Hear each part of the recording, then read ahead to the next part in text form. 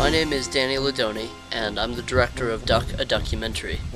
One of the things that really inspired me to make the film was my own experiences growing up in Colorado. And among them, of course, was raising my own pet duck. And I think that most of all, the story with James and Thomas and their pet duck, Lucky, inspired me to think about how people can use ducks in their daily lives as a pet. Many people who have seen the film have said, "Oh, I'd like a pet duck." Well, the truth is this director had his own pet duck as a kid. My pet duck was named Quackers, and Quackers was a duck that we got when we had a group of chickens that we would get every year or two when we had a chicken coop. And in addition to all the chickens that of course would lay eggs for us, we decided to get a duck as a pet, as just something fun. And so Quackers grew up with the other chicks for the duration of time he was in the house, and then he eventually moved out when he was a little bit older with the chicks to our chicken coop. And so for all intents and purposes, I think that duck thought he was a chicken.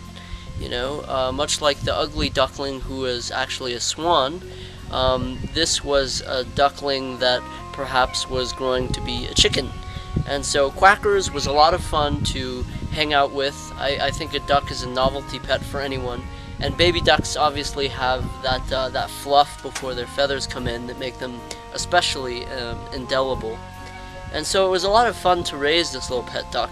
Unfortunately, we have dogs on our property, and one of our dogs, named Copper, was a very aggressive dog. He loved chasing cats and other animals, and unfortunately a lot of what he caught he would wrestle down and sometimes injure or kill, as was the case with Quackers, because my foster brother and I would take turns doing all of the chores around the house, and among them was going in, feeding the chickens in the chicken coop, and on a particularly windy day, the door to the chicken coop swung open, and all of the chicks and the duckling, Quackers, escaped, and very quickly they were all gobbled up or simply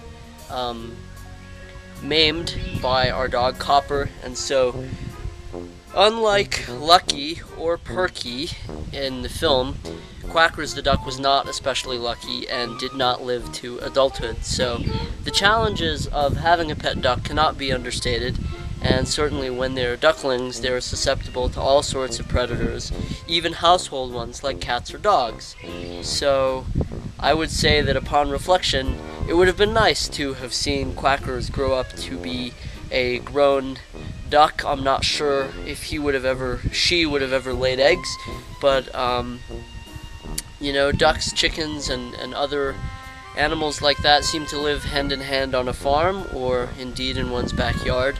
And so I suppose Quackers is a cautionary tale to anyone who is considering getting a pet duck, that indeed it does take some effort, and as Lucky the duck nearly died several times due to their dog Max, that German Shepherd, it could be said that, you know, a duck like Quackers did not make it because we have dogs. Or my cat, Damon, come here. You want to be in the movie?